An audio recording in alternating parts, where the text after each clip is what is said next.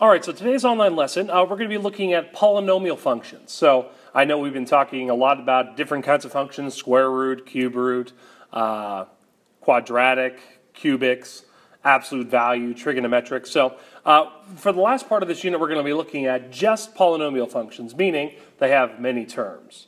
And by many terms, meaning x exists more than once, but it has different values, such as x to the fifth, x to the third, x to the first power, things like that. So this is a great example of polynomial. F of x equals x to the fifth minus 3x to the third plus x minus 2. Okay? So x to the fifth.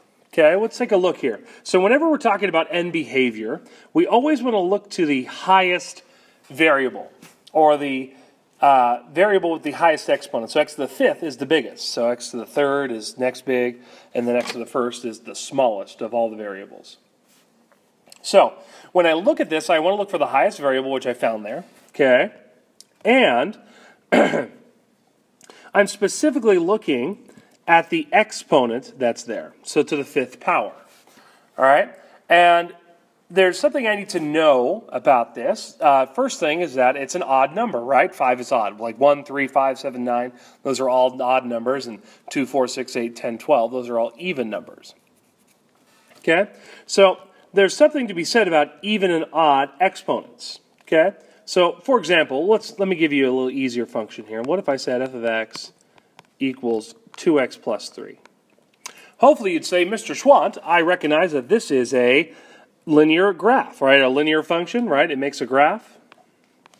So up 3, okay, is my y-intercept, and then I follow my slope, up 2 over 1, and my line would look something like this. Okay? Right, I'm not concerned about if you know how to graph a linear function, but what I do want you to notice is the exponent on x, right? It's the only x in the problem, but it's an invisible 1. And of course, 1 is an odd number. Okay, and notice for an odd numbered function, notice how the ends are going in different directions, right? They're pointing in opposite directions, or odd-posite directions. Get that, see? Okay, so for odd functions, they're actually going to point in opposite directions. Let me give you another example of an odd function here.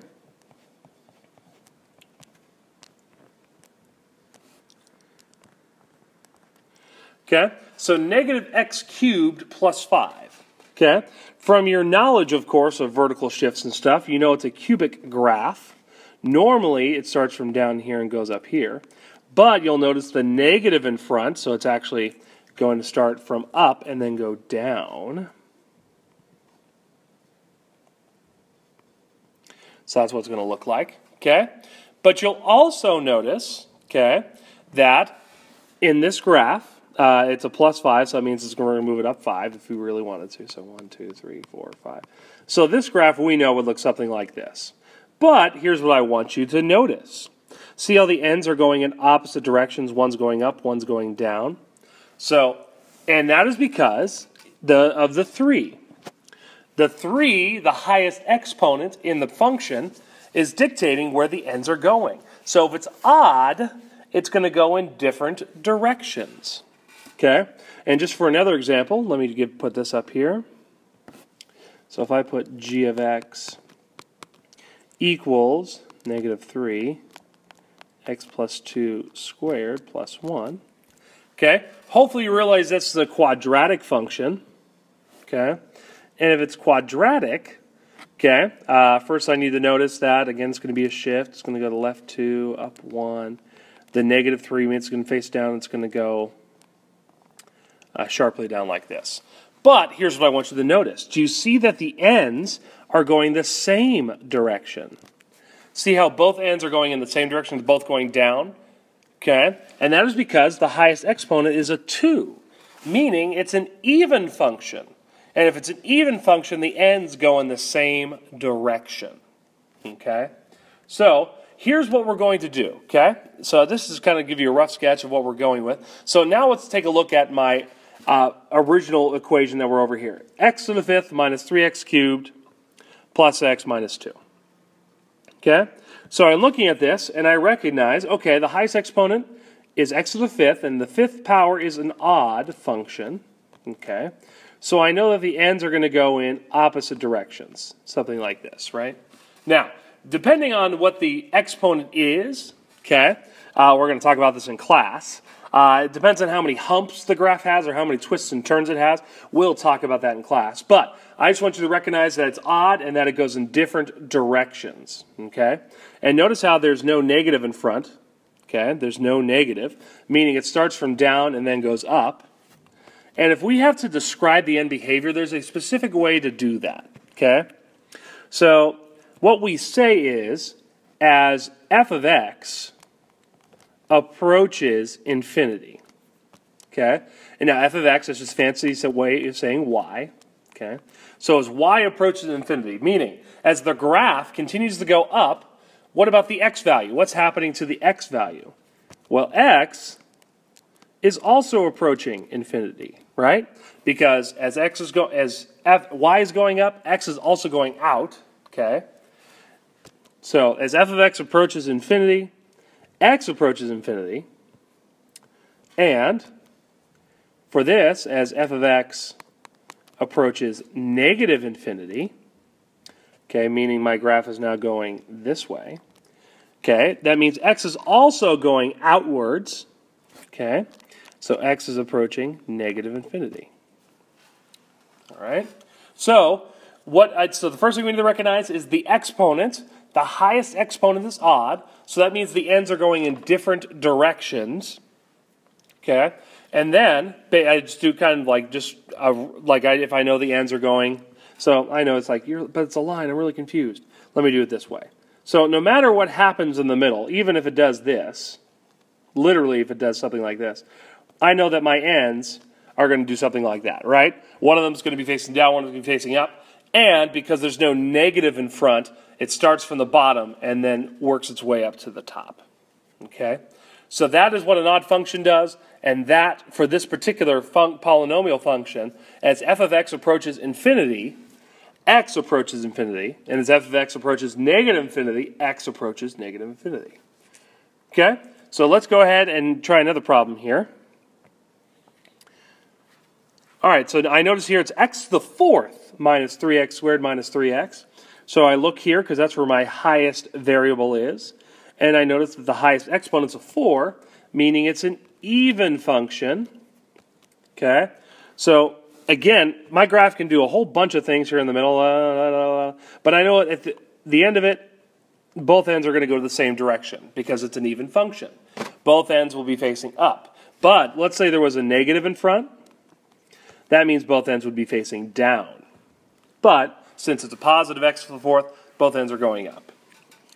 So now we write our statement as f of x approaches infinity, meaning as y keeps going up, what is the x value doing?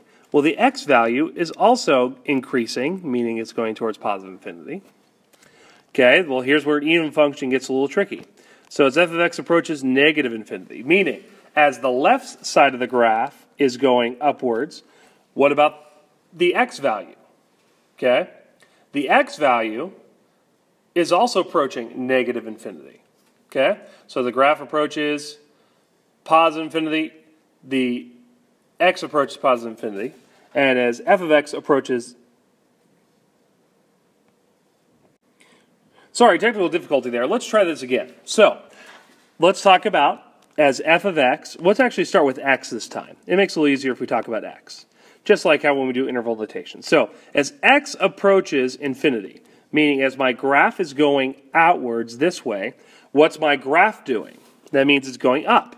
So f of x is also approaching infinity. Okay.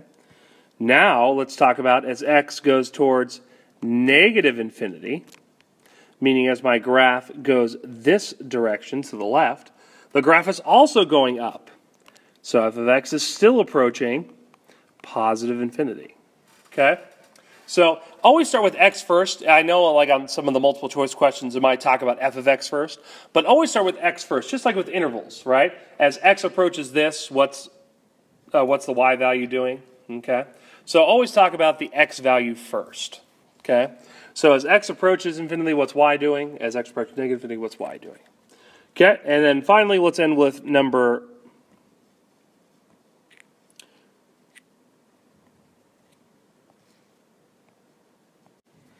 Let's end it off with this right here. So I look to my polynomial function. I recognize that x to the third is my highest variable. I also recognize that 3 is my highest exponent, meaning this is an odd function. So no matter what this graph looks like, even though we know it's a cubic graph, so it's going to look something like this, right?